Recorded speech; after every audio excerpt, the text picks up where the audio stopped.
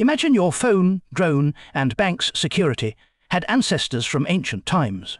Let's count down the top 3 historical echoes in modern tech. These, at number 3, ancient Romans created touch panels in the 2nd century CE.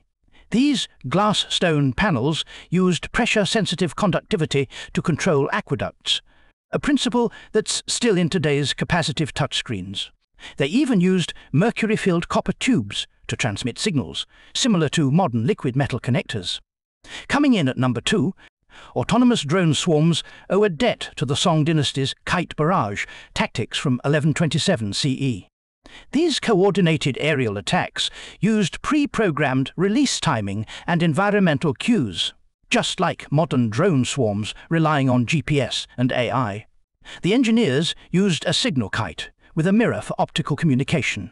And the number 1 historical echo is quantum key distribution, inspired by the Spartan Cytale cipher from the 5th century BC. This ancient device used a physical key to encrypt messages, a concept that's echoed in QKD's use of single photons to create unbreakable keys. History isn't just behind us, it's the blueprint for every new tech. What's the next echo waiting to be uncovered?